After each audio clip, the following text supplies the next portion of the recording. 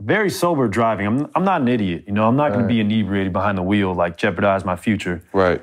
I come home, you know, just got a nice little sack on me. I'm like, okay, it's going to be a decent night. You know, I might play rock band and just chill out. Just get blow, right? Yeah. And then I see these flashing lights. I'm like, no way, what's going on? Right when you're pulling up to your house? Literally right when I get in my driveway. Damn. And I had to be like, sir, This could have good enough. You play some rock band. yeah, bro. It's crazy. And they're like, sir, you have a broken taillight and we smell marijuana. Can we get out your car? Can you get out your car? I'm like, don't you need a warrant for that? They're like, we can get one. I'm like, whatever, man, just search the car. And I was all upset.